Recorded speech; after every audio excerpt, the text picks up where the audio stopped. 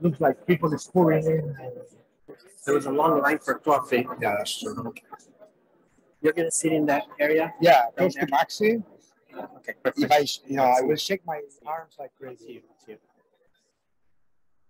Normally, I try to do eye contact. Yeah. Sometimes I'll look in your direction. Yeah, when I talk, I kind of swipe across. So okay, I think it's enough. 32. Sure. Okay. Hello.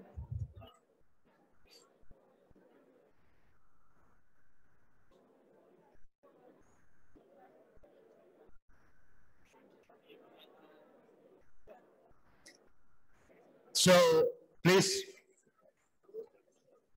welcome to the afternoon session. We start with two very exciting and very different talks, different expertises. So my name is Javier Borge, by the way. Now we start with Filippo Menczer. I think that for most of you is a very well-known name. Probably I wouldn't need to say anything, but just for the traditions, let's say the long line of things that he participates in. So he's the Ludi Distinguished Professor of Informatics and Computer Science at the Indiana University. He's the director of the Observatory on Social Media and a former director of the Center for Complex Networks and Systems Research. His activity spans from, he has appointments in cognitive science, in physics, besides the computer science that I just mentioned. He serves on the advisory board of the Indiana University Network Science Institute, and many other things. Also, he's part of the ISI Foundation in Torino, and a fellow of the ACM. I think that most of us, at least in my case, I knew Filippo for the work that he was doing at the AWESOME, the Observatory on Social Media, the kind of work and applications and software that they have been releasing for the last years. I think many of you probably know. This morning we were talking about this in the social media session, Botometer regarding the identification of bots in online media, Hoaxy about misinformation, disinformation, etc. And I think, and this is very personal, when I was preparing a little bit my presentation, I think that one of the things I admire most and I like best of Phil and of many of you who are here is the capacity to make an impact, not only in his community or in the physics community or complex systems community, but actually to spread this impact where it is most difficult in other fields. So not only we can find his work in, let's say, multidisciplinary journals like Science or Nature Communications, we can find it in Nature Human Behavior, we can find it in physical review letters. And I think that this kind of heterogeneity is what really makes a rich career and a super interesting profile. So please, Phil. Thank you. Thank you. Thank you very much.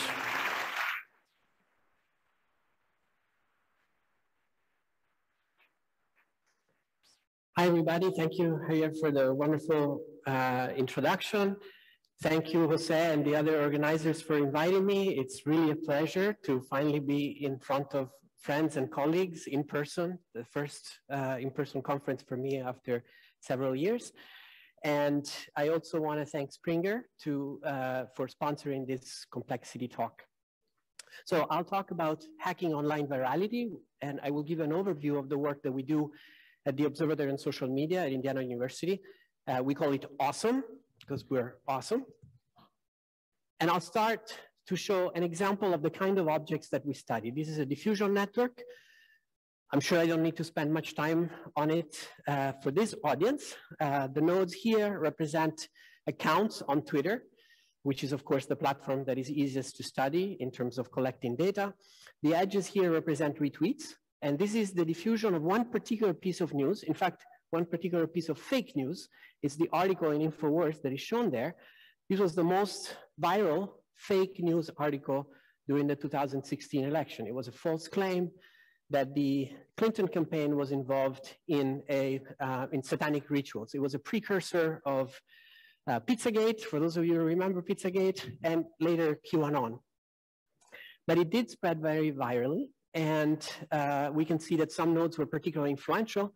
You're not going to be surprised that those big nodes are the ones associated with InfoWars and Alex Jones, who's in the news in the last few days. And we also see a bunch of other accounts a little bit closer to the periphery, but also quite influential. And they tend to be colored in red. So those are accounts probably controlled by the same entity. Those are probably all controlled by Alex Jones. And they were very effective at getting real people in blue exposed to this piece of misinformation. So that's one way in which the network can be hacked. So I'll be talking about that quite a bit. But first, let me say that this is not a typical case of a piece of misinformation. If you look at the distribution of popularity, both for fake news and for news from reliable sources, it looks like a very broad distribution, as we are used to seeing in this community. The great majority of articles do not go viral. They're only shared by a few people, but there is a long tail. So there is a bunch of articles that are shared by a surprisingly large number of people. This is true both for real news and for fake news, but the curve is even broader for fake news, which has brought some people to say that fake news, are more viral. So why? Why do we observe this kind of dynamics? So to kind of explore these questions, what are the key ingredients of virality? We develop a bunch of models at our lab, at our center. These are simple agent-based models that try to capture some of the salient features of a social media ecosystem. For example, the fact that you have a screen and you have followers and friends, and when you post something new, your followers see it, and then you see the things posted by your friends. So there is the structure of the network, which is one of these ingredients. Another ingredient is the fact that people only see some portion of the things that are posted by their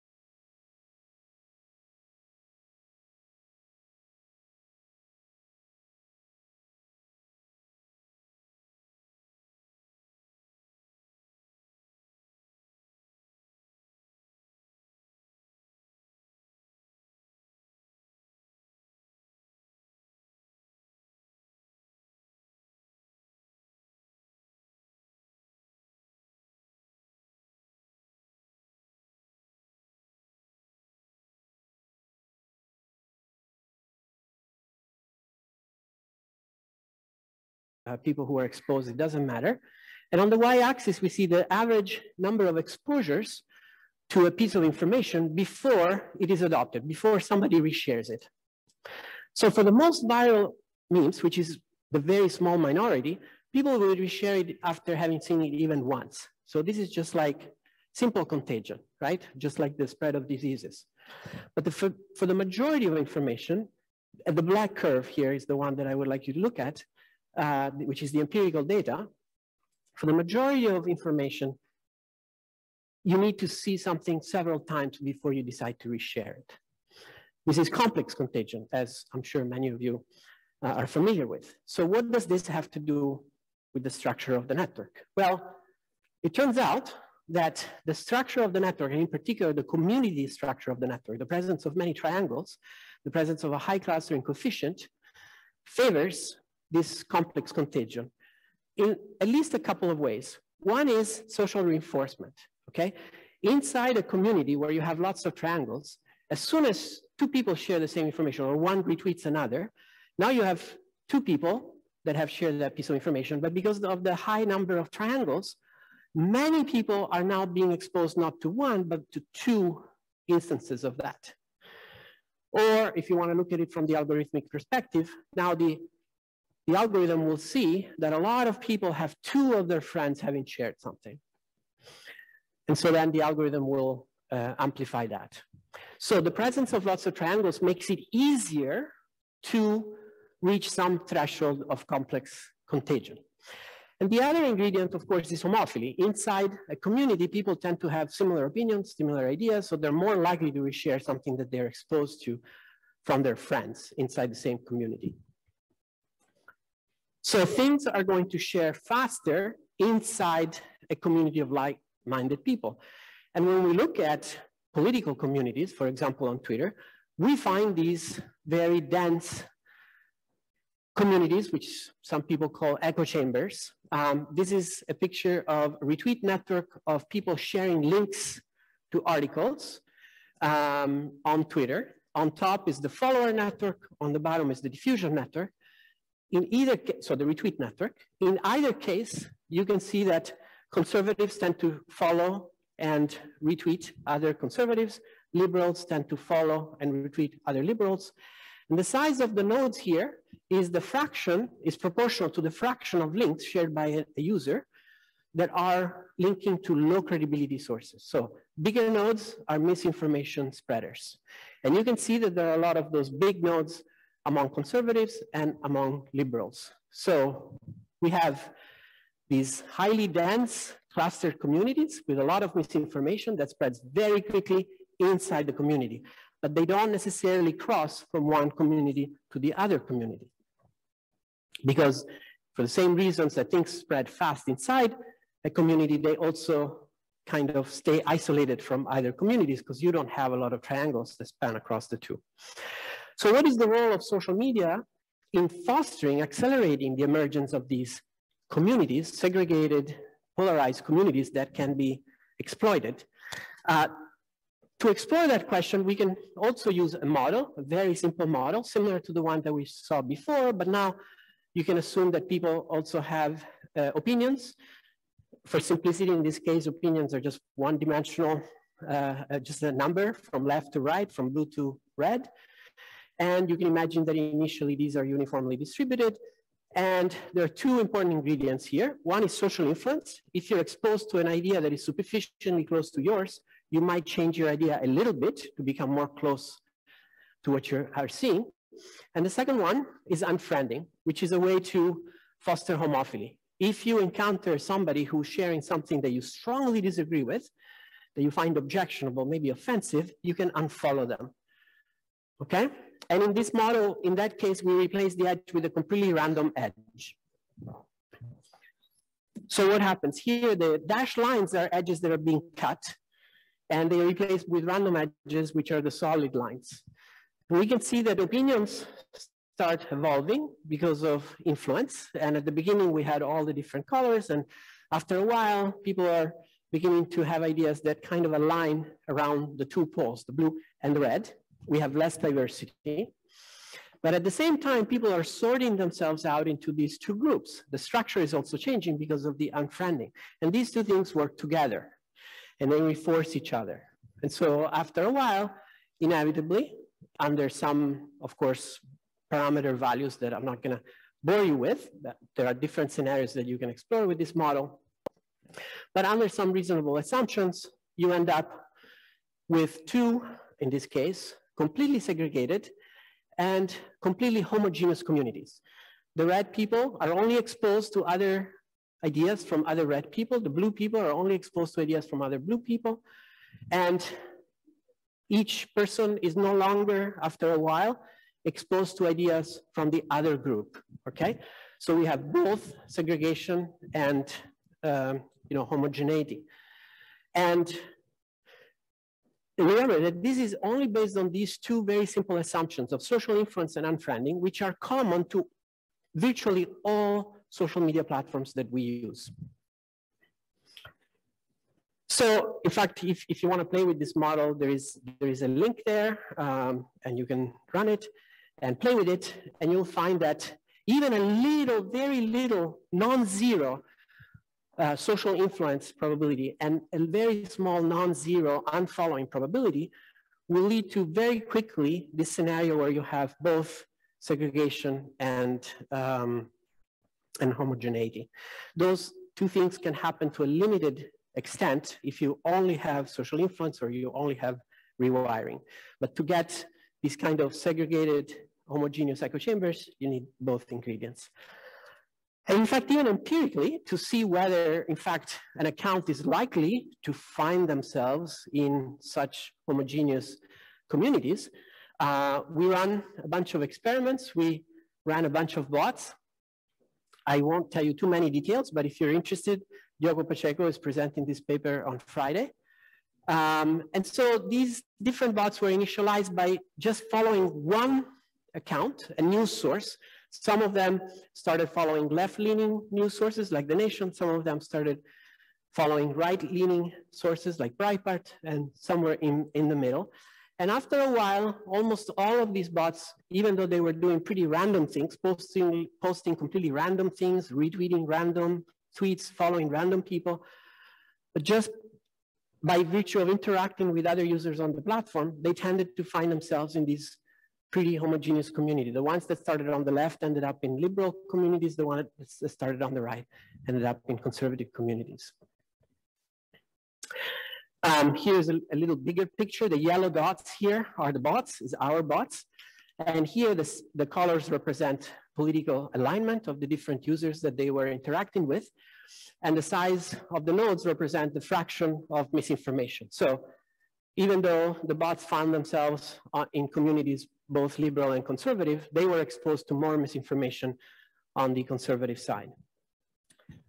And there is other work since then that has shown similar results of a conservative bias on the platform. And we find that on the x-axis, you see a measure of like how many triangles there are. And you see that both on the right and on the left, you have stronger clustering, but you have more higher likelihood of encountering and sharing low credibility information on the right. So you have these echo chambers on both sides, although you don't have symmetry. In fact, this is a different work in which we studied something similar, and we looked at the correlation between the conservatives versus liberal slant of social media users based on what information they were sharing, what sources they were sharing, and the correlation of that with sharing low credibility sources. And you find that there is a correlation both on the right and on the left. So if you're more partisan, and if you're more inside an echo chamber, you're more likely to be exposed to misinformation, but it is not symmetric. The effect is stronger on the right. Okay, so how can you hack it? Here's one example. They're called follow trains. Some of you may remember Follow Friday from Twitter from a few years ago. It was pretty popular. You would say, hey, follow these people. Well, that mechanism can be abused. How? You can have a bunch of accounts that systematically mention other accounts, and then all the followers of those accounts, which we call conductors, start following the mentioned accounts that we call riders. And in this way, you can basically artificially inflate the size and density of a political echo chamber. This is a mention network. You can find that it's quite hierarchical. At the core, you have these train conductors. They acquire a huge number of followers, and then the people that they mention also acquire a huge number of followers. It all happened inside a homogeneous community, so people just do either automatically or manually follow everybody that is mentioned. This happens both on the right and on the left. This particular picture represents the MAGA follow trains on the US conservative side. And you can see that it works, okay? So the top left plot shows the distribution of the average daily number of new friends. So the riders acquire huge number of friends, but the conductors even more. And you can see up to hundreds per day, hundreds of new followers per day. And these are new accounts as soon as the riders, as soon as they are created. And this is significantly greater than a control group, which was made by active political accounts that were not engaging in these follow trains. You can see on the bottom left that these accounts are playing a game. So where does this come from? It comes from the fact that the platform is trying to discourage fake followers. So what do? They say, if you cannot follow more than 5,000, this is for Twitter, you cannot follow more than 5,000 accounts unless you have more than 5,000 followers. And so this game is how you beat that. You collude with others. You say, you follow me, I follow you, so I get above 5,000, you get above 5,000, we all get above 5,000. And so you can notice that because the ratio of number of followers to number of friends is very narrowly distributed around 1. So in many of these cases, you will see that it's exactly 1. As soon as they get more followers, they can follow more people.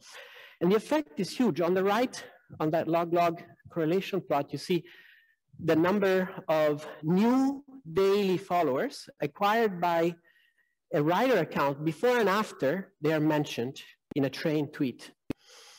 The median of the increase is 600%, okay? So you can increase your number of daily followers by around 600% just by playing this game. So this is one way in which you can basically hack the community structure because you are building a bigger and denser echo chamber, and in that community, you can spread information that is aligned with the opinions of that community very, very effectively. Okay, so the other ingredient that I mentioned is engagement. The fact that we have finite attention and both people and algorithms pay attention to engagement and can be tricked. So in the model that I showed you earlier, where I showed you that you would have this long tail in the distribution of virality, no matter what, there was no notion of quality, right? Some things were going to go viral for no particular reason. So what if you add an ingredient to the model where you say, okay, now each piece of information has some quality associated with it. This is the model I get to make up this number, maybe a number distributed between 0 and 1. And we assume that the agents can see that quality and that among the things that they see on their screen, the probability that they will reshare something is proportional to that quality, okay? So if something is twice as high quality, it's twice as likely that I will retweet it, but only among the things that I see. So in this case, you would expect that yes, if some things go viral, probably they are the ones with higher quality. And yes, you do observe that in some situations. So on the left, you see that kind of situation. The size of the nodes here is the quality of the information shared by the different accounts. So you see those are kind of big fat nodes. That's good. Most agents are sharing high quality information. But that's a situation in which there is very low information load. What does it mean? It means that there's few pieces of new information that are entering the system and that the agents can look at more things in their feed before they choose what to reshare. So in that case, this is an ideal case. You're not overwhelmed. You look at everything before you're deciding what to share. There is a high correlation between quality and popularity. Yay, the good stuff is going viral. But that's not very realistic, right? We all know we don't look at everything that is posted by our friends. There is no way. And so you look at a small portion. In that case, this is the scenario on the right. Either there is too much information out there or you just don't have enough attention to look at everything. And in that case, the correlation between quality and popularity is very low.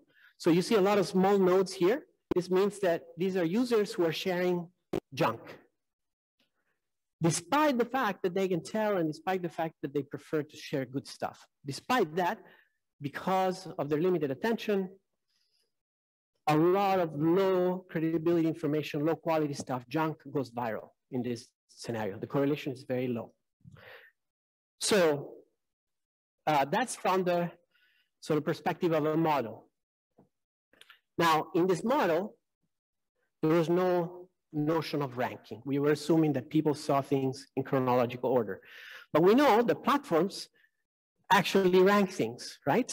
And typically, they use engagement to prioritize content that they predict will have high engagement. So what happens if we add this ingredient to the model? Now we say that the things that you see on your feed are ranked by an algorithm, okay? And we can assume that this algorithm is the platform. The platform has some way to measure quality and also has some way to measure engagement. They can see how many people have shared something up to a point, and they have many ways to assess quality. They know what are low credibility sources. They can look at diversity, etc. And in fact, they even changed their algorithm, both Twitter and Facebook, before the 2020 election, to prioritize quality and deprioritize engagement. And they reported that there was a lot less low credibility information spreading during the 2020 election. And then right after the election, they turned it back. Why? Because they said very openly they were losing money, right? They were showing maybe good quality stuff, but it was less engaging. We were staying on the platform less, we were watching fewer ads, and they were making less money. So naturally, they went back to increase engagement. So let's see what happens. Here on the x-axis, we imagine that we have a knob where the algorithm can give more weight to quality on the left or more weight to engagement on the right. On this y-axis, you have attention, how many things people see on their feed before deciding something to share. And then on the z-axis, you have the average quality of information in the system. What you notice is that the more the algorithm has bias towards engagement or popularity, on average, the lower the quality. So the fact that the algorithm itself promotes highly engaging content leads to lower quality. Now, there is an exception. You see that kind of yellowish ridge, okay? So for a narrow value of the attention, a little bit of engagement bias helps. This is the wisdom of the crowds, right? In theory, this is why algorithm platforms do this, right? They say, well, you know, we use signals from users. If a lot of people like something, probably there's something good about it, so we should share it with others, in principle. And yeah, under some circumstances, a little bit of engagement bias might help, as this model predicts. But if you turn them up further, and you give a high enough, you have high enough bias towards engagement, the quality will go down. And also that effect, the you know, that ridge only happens for a narrow range of attention. If people have just not too much and not too little attention. So in general, the platform themselves could also amplify the vulnerability. Okay. By the way, I mentioned that platforms have signals to assess quality. Let me just give you one example. This is some work that we did recently, and we looked at audience diversity and as a quality signal. It turns out that if you look at news sources, if you look at the diversity of the audience, that has a good correlation with quality. Things that are either more on the conservative or liberal side tend to have lower variance, but also lower quality. And so if we modified the algorithm, the recommendation algorithm of the platform, to add an ingredient of diversity of the audience without even looking at the content, just promote stuff that seems to be from sources that have a more diverse audience, actually the quality, the trustworthiness of the information consumed by social media users increased, especially for some key groups. For example, the ones that have more extreme information diets. For them, the quality increased a lot. And for those that consume more quantity, more news. And also for the ones who visit more news sources. And also for the ones that have the lowest trustworthiness in their new feed, the ones that are exposed to more junk. If you help those people by increasing the diversity or favoring sources that have a higher diversity of audience, you will improve the quality. So this is an example of an ingredient that is available to platforms if they want to increase bias on quality and decrease bias on engagement. Okay, so that's from the point of view of the platform. What about us? Well, we are also affected by engagement, not just because, okay, you know, it's engaging, so we're interested in it, but just knowing that other people like something makes us want to pay more attention. So this is a very obvious, well-known cognitive bias, but if you need a little bit of a demonstration, we did an experiment with an app developed in our lab called Fakey. It's a game for news literacy. It shows you a feed of news in something that looks like your Facebook feed or your Twitter feed. And some of them are from low credibility sources. Some of them are from highly credible sources. And you have to decide what to share or like, or what to label or flag for fact checking. And you get points for doing the right thing. So in the experiment, we manipulated one thing. That number that tells people how many people had liked or shared something. We made it up, okay, from a suitable distribution. And what happened? When players thought that that article had more engagement, that more people had liked it or shared it, they were more likely to share it or like it themselves, even if it was from a low credibility source. And again, for low credibility sources, people were less likely to fact check it if they thought that it was highly engaging, that other people had liked it. So just thinking that other people are paying attention to something makes you more vulnerable. I mean, think about it. If somebody shows you a YouTube video that has been watched by 100 million times, you cannot resist the temptation, right, to watch it yourself. So this is a vulnerability and it can be exploited. It's kind of a vicious cycle. The algorithm promotes things if the algorithm thinks that more people are paying attention. People are paying more attention if they think that other people are creating more attention. So all I have to do is create fake accounts to create the appearance that a lot of people are paying attention to something, and this way I can hack the system. One way to do that is to create automated accounts like social bots. We study those a lot in our lab. We've been doing it for many years. These are pictures of the very first social bot retweet networks or mention network that we saw back in 2010. The ones on the left, those are the very first social bots that we discovered. We coined the term social bots for these accounts on the left. They were just retweeting each other tens of thousands of times, promoting a particular politician. So we have a tool, as Javier mentioned, that is quite popular. It's called Botometer. You can use it yourself. And we can see it to study the role of automated accounts in amplifying misinformation. For example, this is a retweet network for tweets that have links to low credibility sources in purple or fact-checking sources in orange.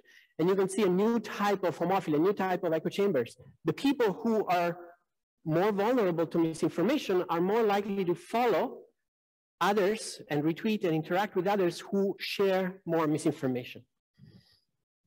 And if you zoom towards the core of that misinformation network, you see a higher prevalence of suspicious accounts that are potentially inauthentic or automated.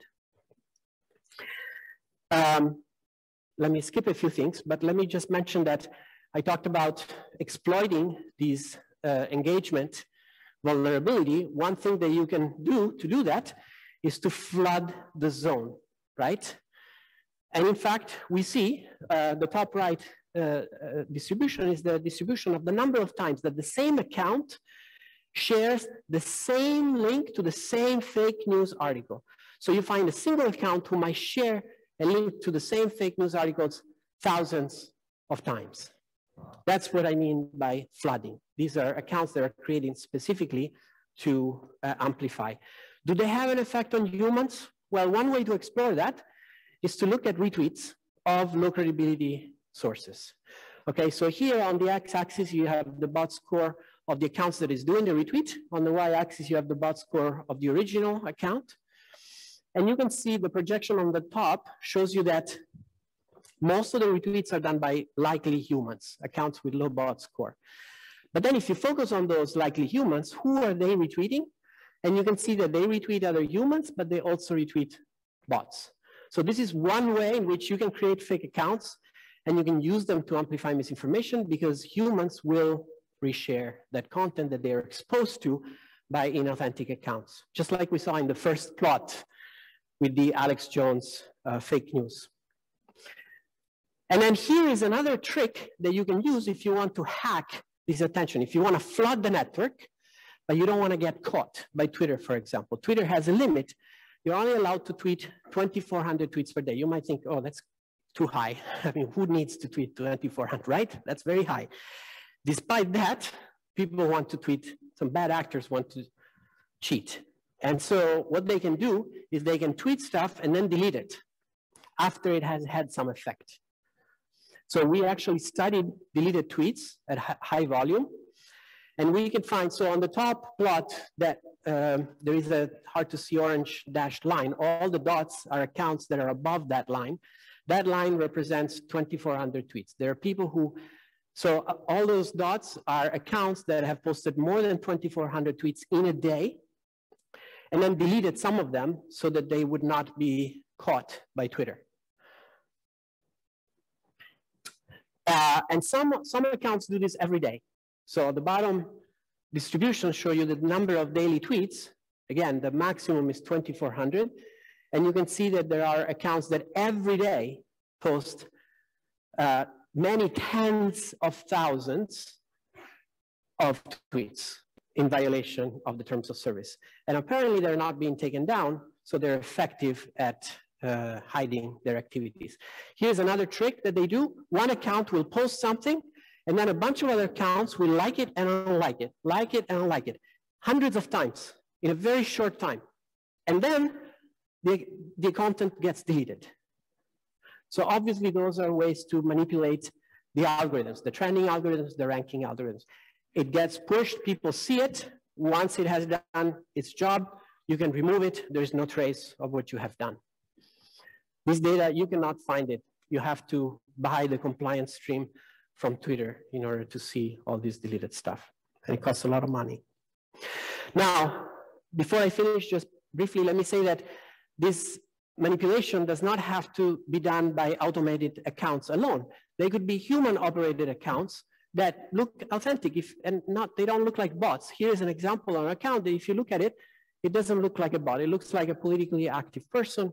It's asking for money on behalf of anti-Trump campaign. But then you might notice that there is a bunch of other accounts that are suspiciously similar. And now you say, okay, there is something fishy here. And in fact, these are not authentic accounts. They're all run by a human manually, but they're all controlled by a single actor. So we also use model to measure how much damage a bunch of coordinated accounts can do. So here you see in yellow a bunch of accounts that want to push some misinformation on a community.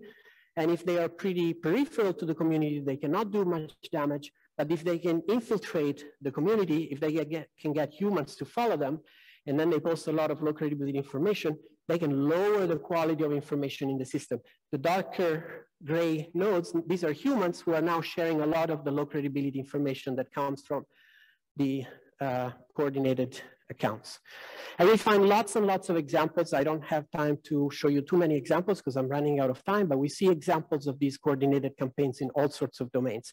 We see them because they share handles. We see them because they retweet exactly the same accounts in the same sequences, or they retweet the same tweets. They use the same images. They tweet at the same time to do cryptocurrency fraud.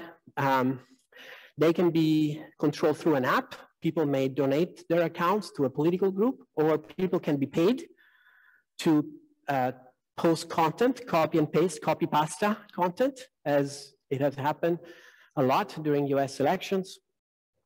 And so these are all ways in which you end up finding these big clusters of accounts that are clearly coordinated because their behaviors are almost identical. And we see that on Twitter, and we also see that on Facebook. And so we built tools to try to detect these kind of coordinated behaviors. In this case, we detected this group of Russian bots. Immediately after they were created, they were trying to promote a fake video attacking a particular target, a Putin critic. And then within a few seconds, they were taken down by Twitter. So sometimes we don't even observe the activity of these fake accounts.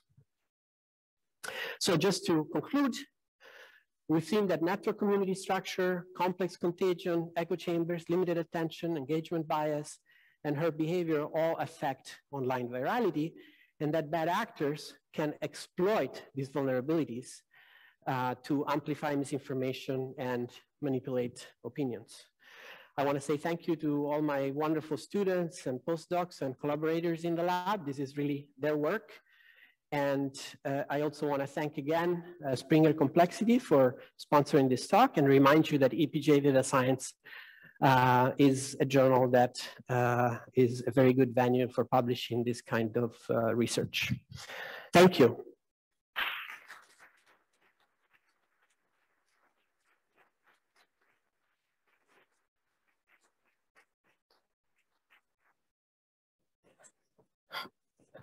Okay. Thank you. Awesome. Can I make this joke? Awesome talk. Enough. Sorry. So I'm sure that there are lots of questions in the audience, because there was a lot of suggestive and inspiring materials. Please. No. But we cannot hear you. Yes. No. No.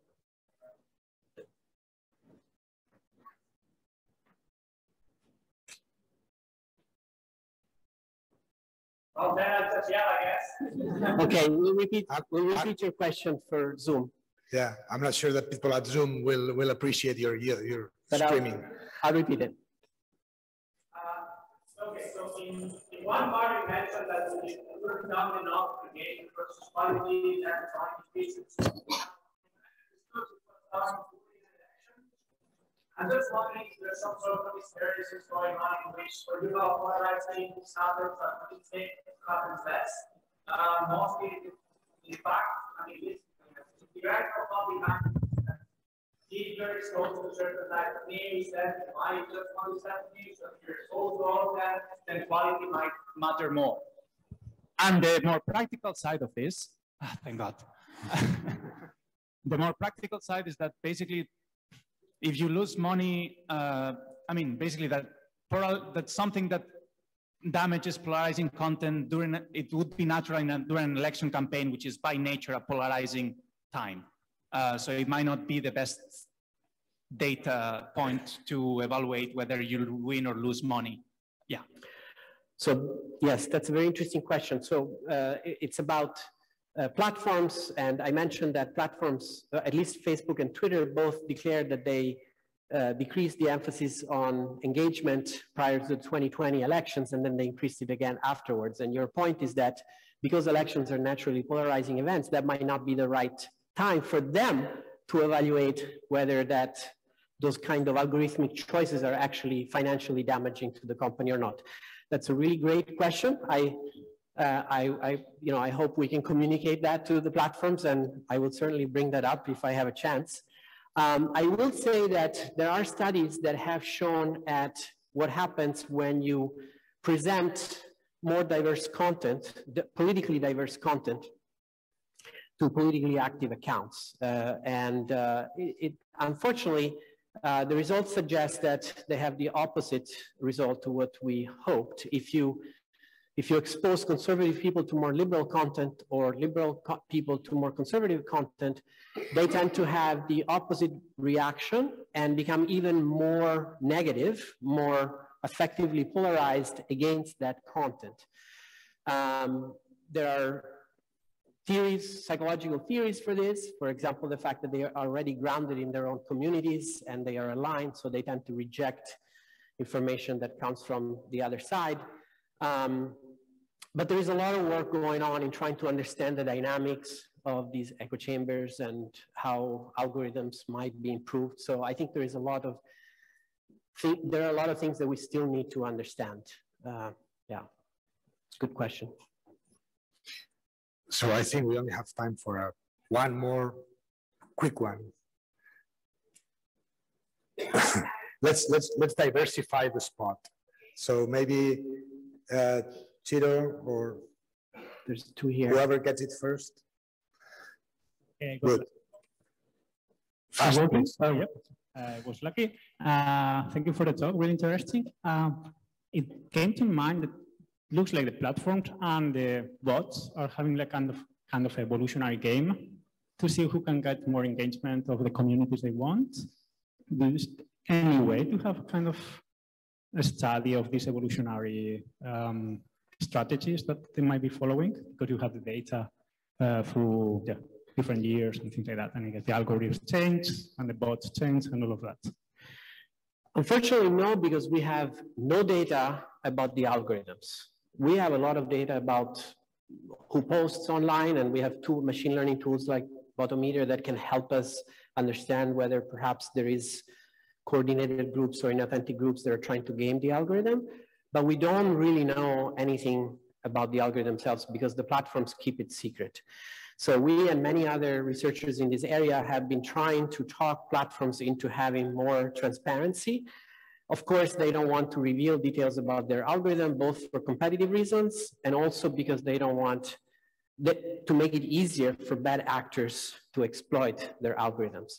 However, there's a lot of discussion right now about possibly allowing some groups of vetted researchers to analyze that data with some kind of collaboration with the platforms. Right now, there is no systematic work in that direction. Occasionally, a platform will partner with some hand-selected researchers and give them access to research with very strict non-disclosure agreements, so that researchers then are really very limited in what they can do. But generally speaking, there is no way, in which we can explore those questions. Like, we don't know the algorithms has changed in this way on this date. There's no data that I know of that would allow us to do that kind of analysis. So hopefully with some collaborations from platforms, we could do more of that. Now platforms to some degree say that they want to be more open and more transparent, and they have some initiatives, like Twitter, for example, has a new set of APIs. Facebook has announced that they will open some data to researchers. Occasionally you have public press releases from platforms like TikTok that say we will have an API, but then they don't necessarily follow up with that. So it's not an ideal situation because we are missing a lot of data. I think we don't have we don't have more time.